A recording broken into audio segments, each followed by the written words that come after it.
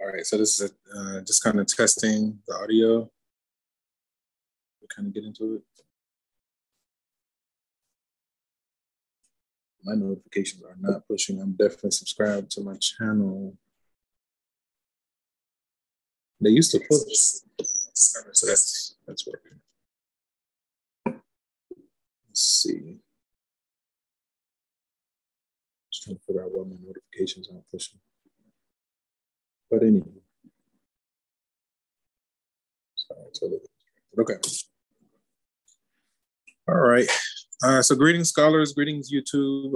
Beautiful Mind here with our next installment. And here we have our fifth installment for College Algebra 1 for Morris Brown. Okay. Uh-oh. What's going on here? Okay. Yeah. Tripping a little bit. Okay. And let's see. Okay, so this is like it's fairly short. It's only 15 slides. We're continuing chapter 2 on set theory with section 2.2 subsets. Okay. A few objectives here. We like to recognize subsets and use the notation as a subset of. It's a proper subset, right? And then recognize proper subsets and use the notation, the proper subset notation. Determine the number of subsets of a set and apply concepts of subsets and equivalent sets to infinite sets. Okay. Let's see. I feel like there are some settings where I can I kind of want the stuff to hide until I'm ready to use it. And it's very sometimes it hides, sometimes it doesn't. Some of the stuff. Anyway, let's see. So subsets. Definition of a subset of a set. Set A, let me grab this.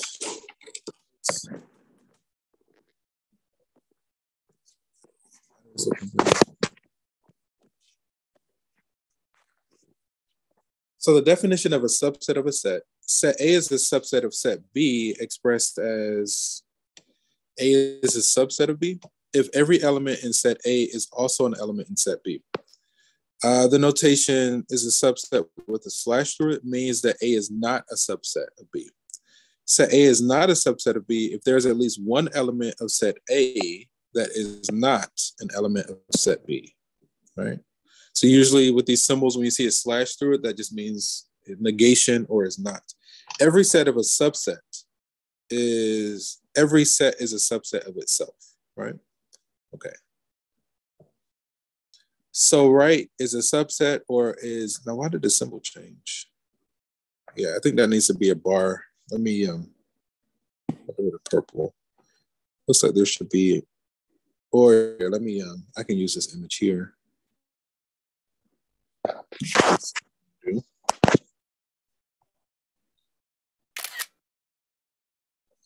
Take this guy.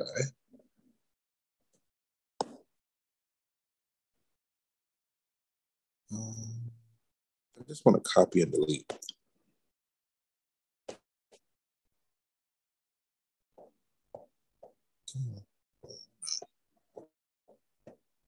There we go. And I'd like to paste.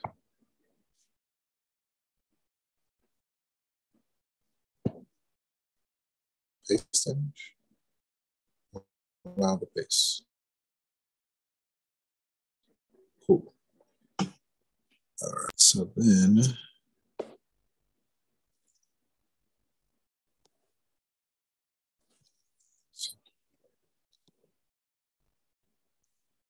it's pretty good. Okay. So this it looks a little bit different, but that's okay. All right. So write either is a subset of or is not a subset of in the blank to form a true statement. So the set A, is it a subset or is it not a subset of set B? In set A, we have 1, 3, 5, 1, 3, 5, 7, and B, we have 1, 3, 5, 7, 9, 11. Yeah, it's set is a subset of set B, right? So we would do this symbol.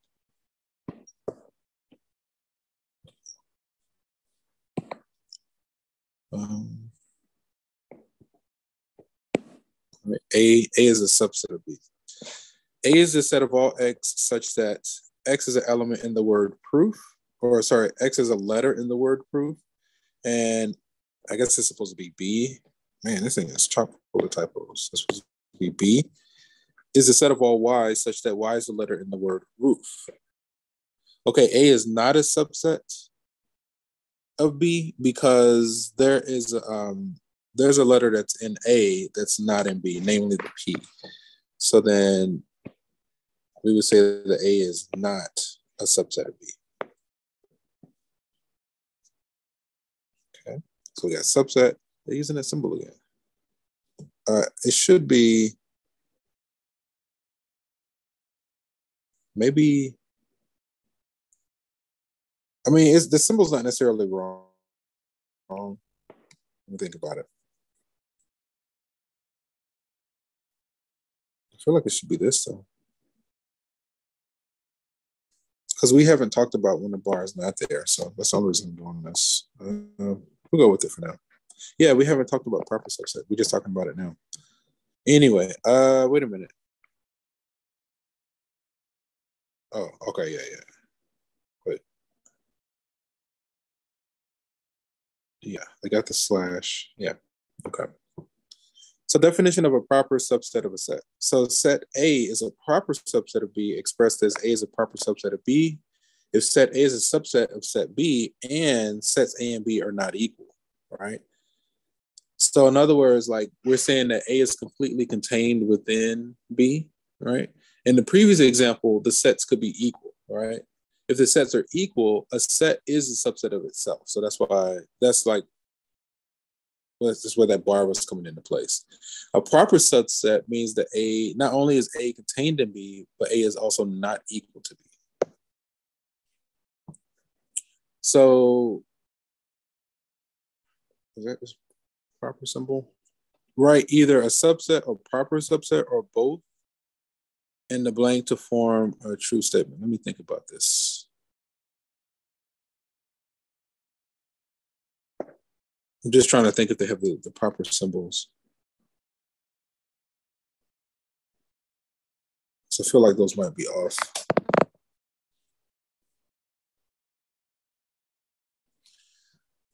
Let's look at this. So then we have A is a set of all X such that X is a person and lives in San Francisco. B is a set of all X such that X is a person and lives in California. Okay. So notice that San Francisco is contained within the state of California. So A is a proper subset of B. So but we hadn't talked about this. Let me go back a little bit. Yeah, it needs to be a bar.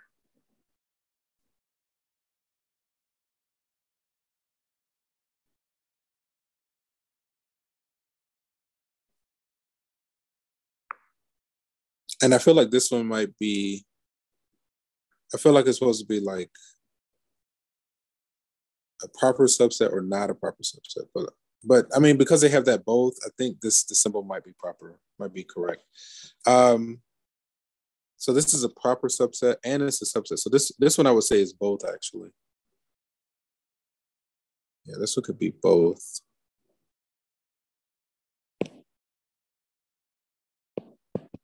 And like that's why I'm kind of like pausing because those symbols kind of will change things, but this should be fine for now. I will look at this. Not only is it a subset, but it's also a proper subset. So A and B, 2468, 2468. So they're equivalent. It's not a proper subset, but it is a subset.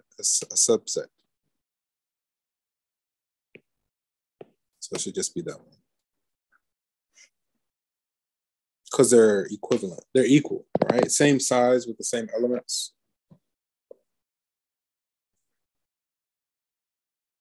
So for the first part, it was both. The second one, it was just as a subset, right? Okay, I feel like that's correct. So subsets in the empty set. Let me see. Oh, we're almost done with the section. So the empty set of a subset, for any set B, the empty set is a subset of that set. For any set B other than the empty set is a proper subset of B. It's completely contained within it, right? So the set with no elements is a subset of all sets. Yep. And it's also for any set B other than the empty set, as long as B is not the empty set, then the empty set is a proper subset of that set, right? Which means that it's completely contained within that set. Okay. Like a set is not a proper subset of itself. So that's why that second part says that B can't be the empty set for that to be true. Okay, right here. So let's see, we have the set, the number of elements, list of all distinct subsets, and number of subsets, right? So first we consider the empty set. How many elements are in the empty set? 0. List of all distinct subsets is just the set itself. And number of subsets is 1. Notice that 1 is 2 to the power of 0, okay? So now we have a set containing 1 element. How many elements are in this set? There's only 1 element. A list of all distinct subsets. It's a set containing A, and the empty set. Number of distinct subsets are 2. Notice that 2 is 2 to the power of 1. Okay. Now a set with 2 elements. Again, we have 2 elements in this set. The list of all distinct subsets, well, you have the set containing A and B. That's the set itself. That's the first subset. The set containing A, the set containing B, and the empty set. Number of subsets is 4. Notice that that's 2 squared, or 2 to the power of 2. Continue the pattern. Notice that this is 2 to the power of 3. Okay. So as we increase the number of elements in the set 1 by 1, or by 1, the number of subsets doubles.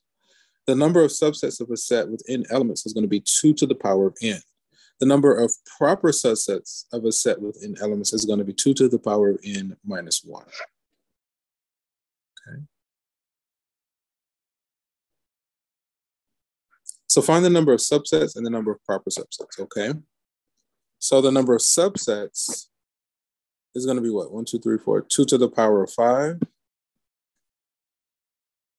So for subsets, what is that, 32 subsets? It's kind of lagging a bit. And the number of proper subsets is going to be what, 31 proper subsets. Let's go here.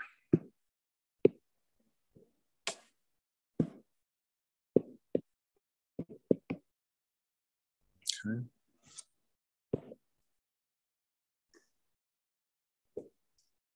Let's do.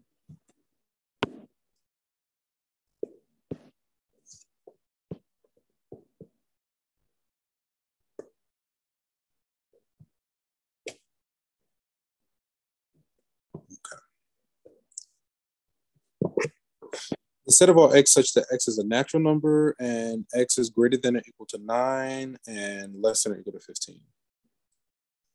So let's actually list out those elements, right? So this is going to be the set natural numbers from 9 to 15. So 9, 10, 11, 12. I don't know why it's lagging. So 13, 14, and 15. How many elements are here? Let me see what we want the number of subsets and proper subsets. We have 2, 4, 6, 7. So we're going to have a total of 2 to the power of 7 subsets. Let's see, 32, 64, 128 subsets. So that means that we'll have 127 proper subsets.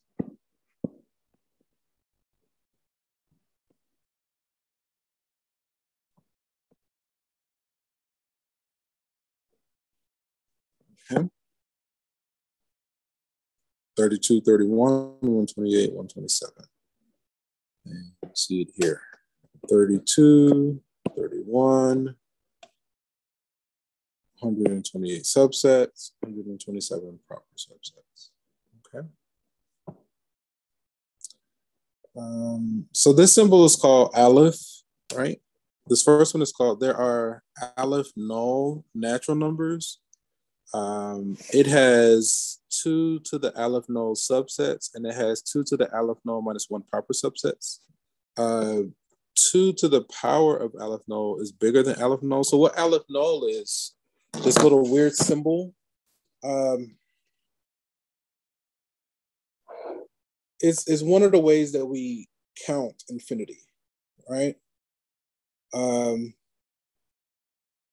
So if you think about the natural numbers, right? So you have numbers 1, 2, 3, 4, 5, so on and so on, and we wanted to count it.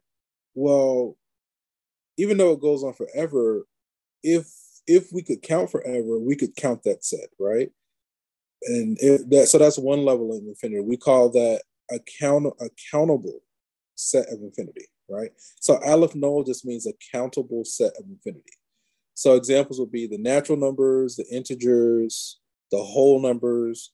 These are all infinite sets, but if we could count forever, we can count all of those numbers, right? So that's what aleph null, this little 0 is, right? So we denote 2 to the power of aleph null by aleph 1. So aleph 1, aleph null is the smallest transfinite cardinal number in an infinite hierarchy or different infinities, right? So aleph null is countable infinity, like trying to count the natural numbers. So to extend that further,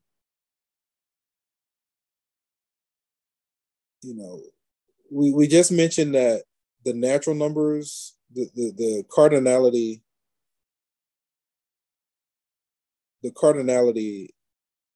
of the natural numbers is aleph null. We can show that the cardinality of the integers is also aleph null. It's the same. It's basically a countable set, an infinite countable set. So then, what if we wanted to count the real numbers? Right, real numbers are going to be. It's going to include your integers, all your fractions, and all your irrational numbers. Right. So if we wanted to count the real numbers, suppose we started at number 1. What's the next number? You might be tempted to say, oh, on the reals, well, it's 2. Well, the reals, remember, also includes all our fractions and decimals. So between 1 and 2, there's also 1.5. Oh, well, so 1.5 is next. Well, between 1 and 1.5, you got what? You could say 1.1, right? Oh, well, 1.1 is next. No, because between 1 and 1.1, you got 1.01. Oh, so then 0.01 is next. No, right? Every number, any number other than 1 that you choose, there's an infinite number of numbers between 1 and whatever number you choose other than 1, right? So the idea is that the real numbers are so compact and so dense, you can't even begin to count that set. It's so many numbers in that set, you can't even begin to count, right? So whereas with the integers or the natural numbers, even though it's infinite, you could count all of those numbers. The natural numbers, 1, 2, 3, 4, like you can actually devise a feasible way to count those. If you wanted to try to count the reals, again, that set is so dense, you can't even begin. Like once you start at 1, you can't get to the next number if you're trying to count in a discrete fashion. So we articulate the number of elements in the reals as what you see, that last symbol was aleph 1, right? Which is essentially 2 to the power of aleph null. So aleph null is the smallest transfinite cardinal number in an infinite hierarchy of different infinities. So, so trying to count the reals is like the next level of trying to count infinity. We call aleph 1, we call that an uncountable set of infinity, right? So the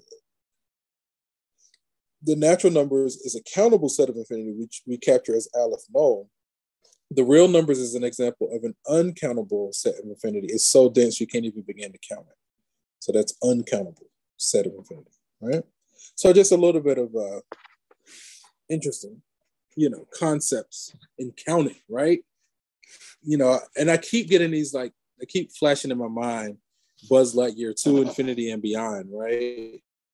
That's basically what we're talking about, beyond different types of infinity. Then the next question is, well, are there like higher levels of infinity beyond that, right? And I honestly right now I wouldn't know. I had to like dig and think about it, And I feel like there are, just using like a little bit of intuition. Like then it's like, okay, well, what's the limits? Like, what are these different types of infinity? How can we articulate them, or do they exist, right? So that's what mathematicians do. Like, we play around with these concepts and these theorems and stuff, and we try to prove or disprove one or another, right? So let me go ahead and make a copy of this available. It's a box. I know I just sent something, so this should all be good, right? So if you use that box link that I posted in the announcements or dashboard, you should be able to access this. And I'm pretty sure by the next class, you guys will let me know if you can't access the PDFs or not. Okay. All right. Let's see if there's anything else. So we just completed our 5th official recording over section 2.2 subsets. You can anticipate the next recording to become available shortly, right? So for week 2, our goal is to finish chapter 2. So my personal goal is to make these videos available before we get to week 2. Obviously, all the recordings are available for week 1. And my goal, again, is to make these available. Okay, on that note, we're going to end the session here. And from one beautiful mind to another, enjoy the rest of your day. Ladies and gentlemen, take care. Peace.